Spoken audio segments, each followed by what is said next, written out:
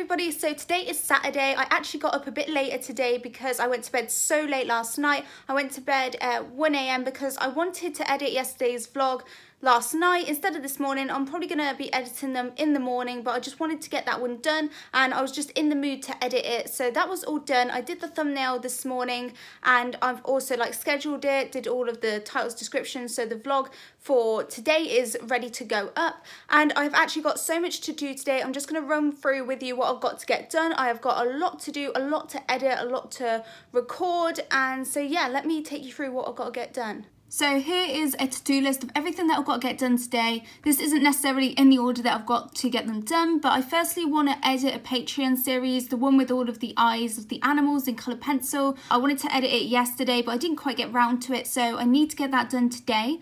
I am also putting out another video on my main art channel, and this is going to be a Prismacolor video versus Polychromos video, because I didn't actually realise that I've never done a comparison video on these two brands. So I really want to get that done, which means I need to actually record the footage for it. I haven't got the footage recorded yet, and then I'm going to need to edit that video and make the thumbnail for it. So like I said, I'm just starting off by recording the footage for the main channel video. It's probably out for you guys already by the time this vlog goes up, so if you want to watch it then it will be on my main art channel. And so like I said, I'm comparing the Prismacolor pencils and the Polychromos. And before each video, I like to do any planning that I need to do. So for example here, I'm writing any notes for things that I know that I want to include, any points that I want to make. So for example, so that I don't miss out on anything that I want to say, I just like to jot down the basic things. I've just finished doing all of the notes. It took me a couple of minutes, but I've jotted down everything that's really important that I need to talk about. If you guys want to read through these, then just pause the video and have a look. And it basically sums up what I'm going to be talking about in the video and all of the points that I want to make. What I've just done is I took all of the notes that I made, so all of these main points, and I summed them up into little categories. So I went with 15 different categories, and I'm going to use this little sort of table to really explain the differences and to make it a lot more sort of organised when I actually explain everything. So I put the main categories down the side, and then I'll use each of the space to obviously explain them and do any little demonstrations that I need to. I've just finished recording all of the footage for the tutorial video, so I filled in the whole of this table, and yeah, it went really well. I decided not to actually voice as I did it because I think I'm gonna be speeding bits like this up a little bit, so obviously I'm gonna have to voice over those bits anyway, so it made more sense just to voice over the whole thing. But now I'm going to transfer the footage for this and start editing it.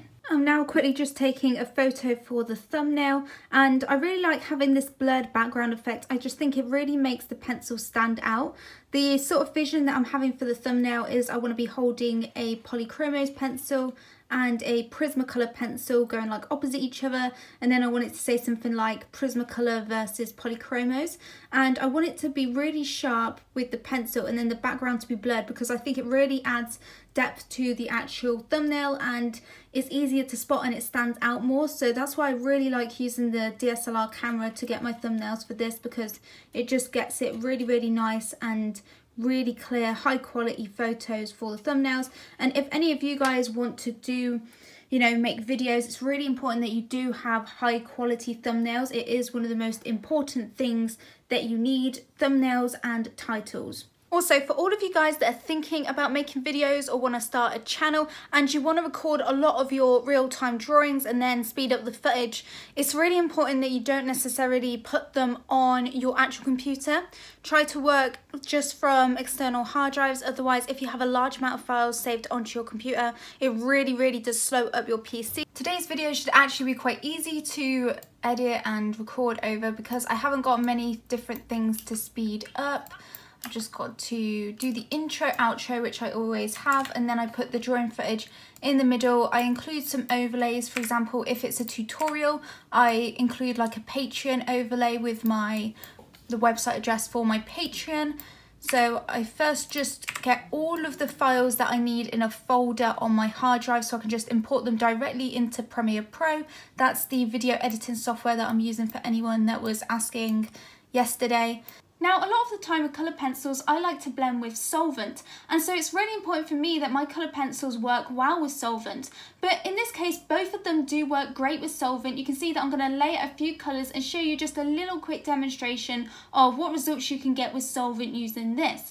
I've just finished the voiceover and it took a lot longer than it usually does today. Just the words weren't coming out, but that's okay. It took a bit longer, but at least it's done, and now I'm just going to check all the audio, make sure it's okay, and then export it and work on the thumbnail next. So I've just uploaded another vlog. I actually got really worried because for about 10-15 minutes it wasn't showing up in the upload section. It wasn't showing up in any of the subscription boxes or notifications, and I was really worried that I'd have to re-upload it all again, and that was going to take a lot longer, but I kept switching it from private to public, and then it eventually showed up. Darby's been working really hard on a website. For me, it's really important that I've got somewhere as like a hub that anyone could go to if, for example, YouTube went down, or basically I don't want to be reliant on a platform. I want my own hub, my own website, and I haven't actually built one until now, and I think it's something that I really need to prioritize. So that's what Darby's doing. He's working really hard and it's looking really good. I want a nice simple design, a black and white design with like pops of teal and turquoise colours. I think it will look really nice, and it's just somewhere people can go to for like more information about courses, Patreon, any of my prints that they want, and basically anything, any information about anything that I do, it will all be like on there in one place. I've just finished making the thumbnail for the new video on my main channel. You can see that it works really nicely having the pencils really like in focus and then having that blurred background. It really gives it that sort of 3D look and gives depth to the thumbnail.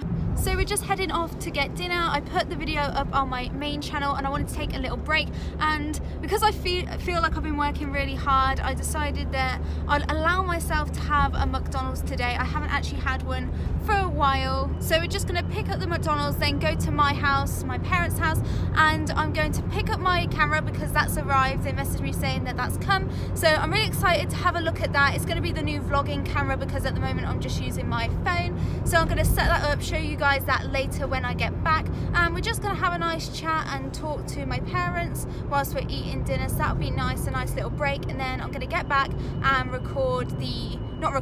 edit the Patreon tutorial series. A large chicken legend meal. Can I get a large chicken legend meal with Pepsi? Pepsi. And that spicy barbecue, man? Barbecue? Yeah. Barbecue, please. Barbecue. Yep. Cheeseburger. A single cheeseburger. Single cheeseburger. And a dairy milk McFlurry with extra dairy milk bits. And a dairy milk McFlurry with extra dairy milk bits. Yummy, yummy, yummy, yummy. We do this too often. It's the best. I order the same thing every single time. Chicken legend, dairy milk McFlurry, extra dairy milk bits. It's just the best. So boring. It's not boring. See, the problem with you is you experiment so much, but then you have stuff that you don't like, whereas I know I'm going to enjoy it every single time. I would much rather experiment and get different things and know what I like and dislike than just go for the same stuff every single time. I do sometimes try something new. It's like when we have an Indian, Very I rarely. always get a chicken korma or a chicken Rogan Josh because Yeah, I know so that boring. it's because I know I'm going to enjoy that. And it's something that I'm fancying. When I think of a curry, I think, oh, I fancy that type of curry. Whereas quite often you order a curry you don't like. And I'm 90% of the time satisfied, whereas you're more like 70%. No way. I'm like most always happy with what I get. Very rarely do I have a bad dish everywhere I go. Honestly, you know I do. Debatable. Cheers.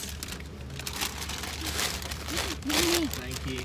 Can we get some sweet and sour and curry sauce, please? Okay, so I just got back and I got my camera. I really want to unbox it now. I did get the Canon PowerShot G7X Mark II, probably the most popular vlogging camera that most vloggers use. If you've heard of this, then I'm not surprised because it is so popular. So I'm just going to open it up. I got it actually at a really great price. It's normally £500, but I managed to find it for 300 and I think it's 380 something. It was really good. At the moment I'm using my phone, it just isn't, ooh. It's a bit strange that they got the LCD screen out that way. That's weird. So with this camera, you can actually flip the screen up so you can see from a front view, or you can just have it clipped behind. I think you can you do it to the side as well? You can do it all the way out like a little stand. So I've just finished editing all of the Patreon videos, all of the Patreon tutorials for this animal series that I did yesterday and in the past sort of few days.